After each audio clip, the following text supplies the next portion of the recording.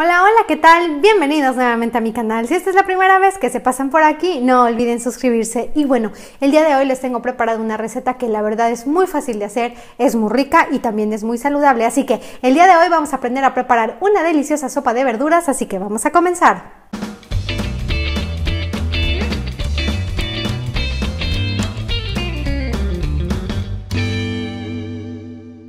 Los ingredientes que vamos a estar utilizando el día de hoy son un cuarto de col cortada en tiritas, un pedazo de brócoli ya separado en porciones como esta. Vamos a utilizar una calabacita cortada en tiras, 3 jitomates, 2 zanahorias, la mitad de un chayote, un pedazo de cebolla, un diente de ajo, la mitad de un cubito sazonador con jitomate, un poco de aceite, pimienta, sal y agua, así que vamos a comenzar. El día de hoy vamos a comenzar nuestra receta en la estufa, entonces ya tengo aquí la ollita donde vamos a preparar nuestra sopa, ya está caliente, entonces ahora lo que vamos a hacer es agregar un poco de aceite. Y ya que tiene aceite en nuestra olla, es momento de agregar los ingredientes que llevan un poquito más de tiempo de cocción, así que vamos a agregar la zanahoria y también vamos a agregar en este caso el chayote. Y entonces ahora lo que vamos a hacer es mover. Y ahora simplemente los vamos a dejar aquí por minutito y medio, moviendo de manera constante para poder agregar los demás ingredientes. Una vez transcurrido el minutito y medio, entonces ahora vamos a agregar nuestro brócoli. Y también es el momento de que aparezca la calabaza, así que vamos a agregarla. Movemos para que se mezclen nuestros ingredientes. Y ahora solamente lo vamos a dejar alrededor de 40 segunditos para poder agregar la col. Ahora sí ha llegado el momento de agregar la col a nuestra olla. Y ahora vamos a mover para que se mezcle con los demás ingredientes.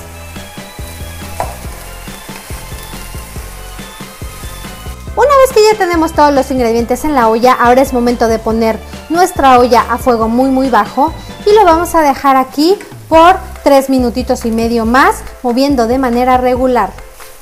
Y ahora lo que vamos a hacer mientras esperamos a que estén listas nuestras verduritas, vamos a preparar nuestra salsita de jitomate, para lo cual vamos a utilizar los 3 jitomates y como siempre únicamente vamos a quitar esta parte de arriba y los vamos a agregar a la licuadora.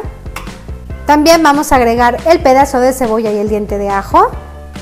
Y para poder llevarlo a moler le vamos a agregar 200 mililitros de agua, un toque de sal y un poco de pimienta.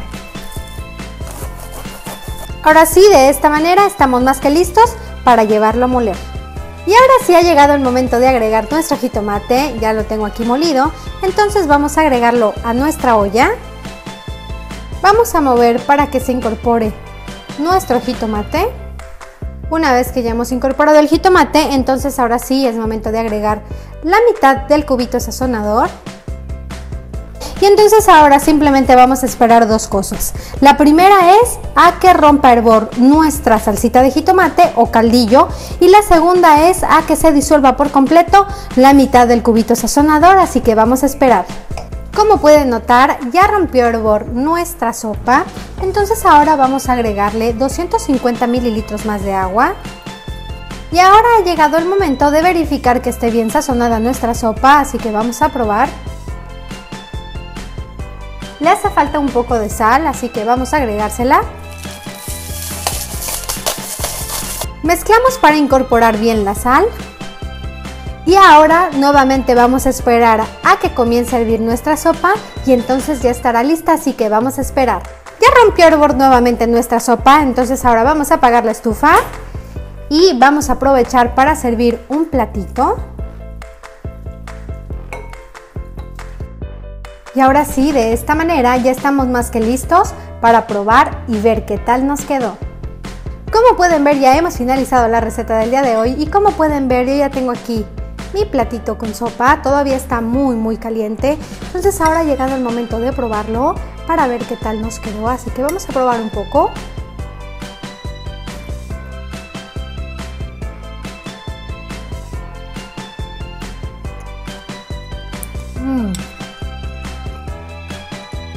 Está muy rica.